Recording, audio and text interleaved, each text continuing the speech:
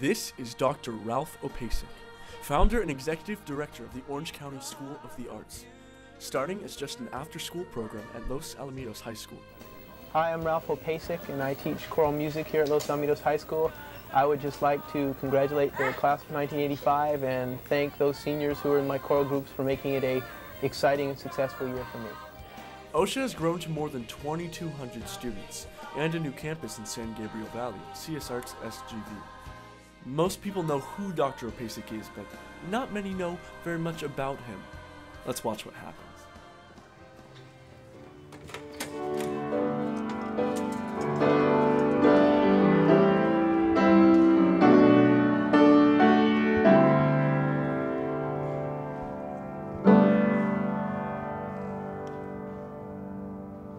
Hi, Dr. Opacic. Can we ask you a few questions? Of course. When did you start playing piano? I actually started playing piano when I was 5 years old. I had injured my hand, and I actually took up piano playing as therapy for my hand. What is your favorite vacation spot? Oh man, when I have 2 weeks in a row, I like to do two things. The first week, I like to go to New York, see all the Broadway shows, enjoy the nightlife. And then the next week, I like to go somewhere tropical and enjoy the surf and sand. What is your go-to outfit for work? That's an easy one. Monday morning, I don't like to think, so I put on a blue suit and find a shirt to match it. Would you consider dancing a sport? Well, I don't really think dance is a sport. I think dance is an art form, but it takes a lot of athleticism to be a good dancer. But I see dance as art, not a sport. What inspired you to create OCSA? I tell people that the idea for OCSA came from my own experience. I grew up in Virginia. I came to California to study music. I wanted to be a singer-songwriter. And when I graduated from college with a degree in music, I knew no more about how to pursue a career in the arts. And I thought, wouldn't it be great if there was a place where somebody that was passionate about the arts could be inspired by those that have been successful in pursuing a career in the arts, a mentor. And so it was from that experience that the idea of OCSA came about.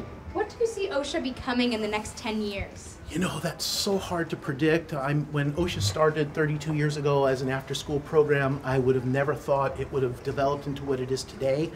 You know, OCSA has grown and developed because of the creativity and the passion of all the directors and the teachers. I just think it's going to continue to grow. I think it's going to continue to flourish, and I think it's going to continue to develop as we figure out how to best meet the needs of the young artists in Southern California. How do you feel about your statue in the DMS? Well, I was very honored to be recognized and have that presented to me. At the same time, it's a little humbling, a little embarrassing to have that statue. I'm not retired and I'm not dead yet, but it's fun to have that. It's a real honor. What about when it's decorated? I think I like that best. I think I love to see how the students like to decorate it during the holidays.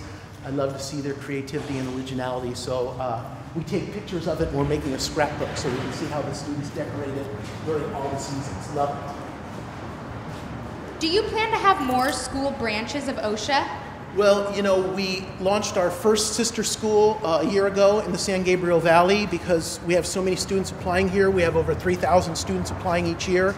And yes, I think we're looking at other sites because we want more students to have this amazing OCSA experience. What is your favorite building at OCSA? Oh, that's a tough one. I think each building has its own personality. But I think probably Symphony Hall. I love that we've taken an old church and we've repurposed it and turned it into a performance venue, a theater. And I would probably say that because I think the way in which we've repurposed it is really unique. What is your favorite OCSA 10th Street event? Oh, that one's simple. I love Halloween. I love coming every Halloween to see how the students are going to dress up. I love waiting to see their creativity, their originality. I just love it. There's no question about it, Halloween. What is your favorite food? I love all kinds of food, but I'd probably say if I can just pick up an area, I would probably say Italian food, pizza, spaghetti, lasagna, anything in the Italian food family works for me. If you have a favorite sport, what is it? Well, when I was a kid, I used to play tennis hours and hours at a time, so I would have to say tennis. What's your favorite song to sing in the car? that's a tough one. Well, right now with it being the holidays, just about any holiday song. I have the Christmas holiday channel on 24/7, and I probably know every word to every Christmas song. So name the Christmas song, you'll hear me singing it in the car. What is your favorite childhood memory? You know, I remember, you're talking about Christmas, I remember when I was 3 years old, the first gift I got that morning was a little white piano, and it was the first gift I opened, and it was the only gift I opened, and I sat at that little piano all day and just played it, and that's probably my first childhood memory and probably my favorite. How long does it take to do your hair? It's pretty thin, so it probably takes me to blow dry my hair, about a good 30 seconds. What is your favorite genre of music? Oh, I love everything, and if you were to see my playlist, you would think I'm crazy. I love classical music, I love jazz, I love rock, I love country, and so it just depends on what's playing at the time. I go to all sorts of different concerts. I've been to Black Sabbath, I've been to Brad Paisley, so it's just so hard for me to choose, just too difficult. What's your favorite holiday? My favorite holiday is probably one that most people don't choose, but my favorite holiday is the 4th of July. I love getting together and celebrating without the drama of wrapping presents and having to cook and all of that. It's just a fun, relaxing, shorts and t-shirts type of event, so definitely the 4th of July. Looking at OCSA today, do you think you've achieved your goal? Well, I got to be honest, OCSA has grown into something so amazing and so unique. It's by far surpassed anything I ever thought of, and that's because of the passion and the dedication and the creativity of our amazing faculty and staff. What inspired you to create CS Arts SGV? Well, you know, I mentioned earlier, we have over 3,000 applicants here at OCSA every year, and it's just sad to me that we turn away thousands of kids. And so the idea for creating CS Arts was to provide this OCSA experience for more students, and it just does my heart, it makes my heart happy to know that there's more passionate students that are passionate about the arts that are getting this OCSA experience up in the San Gabriel Valley. If you had $1 million in your hand right now, what would you spend it on? Well, you know, that's easy right now when you see of all the suffering and all the hardship that's going on right now with all the fires and the floodings here in California. I think I would direct that money to help those families that are hurting due to the fires and the floods. If you could build an art school anywhere in the world, where would you build it? You know, I would look at inner city areas where they don't have the arts. I really love the fact that we were able to put the Orange County School of the Arts here in Santa Ana, and the kids in the Santa Ana community have access to this experience. So I would look for inner city areas like downtown Chicago, Detroit, areas like that where students that may not have access to the arts can have access to the arts. How often do you commute back and forth between OCSA and CS Arts SGV? I am up at CS Arts at least once a week. Wednesdays mornings I go up, and I'm there at least once a week, sometimes more. How would you feel about a professional OCSA dodgeball team? Well, you know, I love that we do dodgeball as our school-wide sport.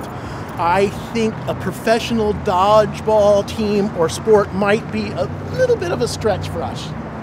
Would you ever play in the OCSA annual dodgeball tournament? Well, I don't think anybody would want me, but I'd give it a thought if I was invited. If you were a student at OCSA, what conservatory would you be in? Oh, that's a tough one too. You know, I mentioned earlier, I wanted to be a singer-songwriter when I was young, so I would have to say commercial music. But you know, I played piano, so I love the piano program. My degree is in voice, so classical voice. But I'd have to say probably my heart's with commercial music. I hate to pick favorites, but that's probably the one. How many Diet Cokes do you have each day? That's a great question. I'm going to be a bad influence here. I probably drink 10 to 12 Diet Cokes a day. If you could add another conservatory to OCSA, what would it be? Well, you know, we've been talking about that. I think that the next conservatory would be a design conservatory. Think fashion design, automotive design, product design, something like that. Would you consider constructing or buying a new building for OCSA? Well, you know what? We're working on that too, and if we do get the building we're working on getting, we will be launching that design conservatory. If you were to be in one musical, what would it be? Well, you know, when I grew up, I was Curly in Oklahoma. I was Sky Masterson in Guys and Dolls. I'm too old now, but I really like the role of Link in Hairspray. I think that would be a fun role. If you didn't found OSHA, what do you think you would be doing today instead? I would probably be a lawyer or a minister. How about that for a stretch? What's your favorite part about coming to work each day? You know what? I love coming to work and seeing the passion and the dedication and the creativity and the innovation of our faculty, our staff, and of course our students. Is what OSHA is today what you expected it to be 32 years ago? You know, OSHA has surpassed everything I ever thought it would be or could be. And again, it comes back to just the creativity and the dedication of this amazing faculty and this amazing OSHA family. I just get up every morning. I never feel like I'm going to work. And it's just a privilege to be part of this OSHA family. We did it in one take. I told you.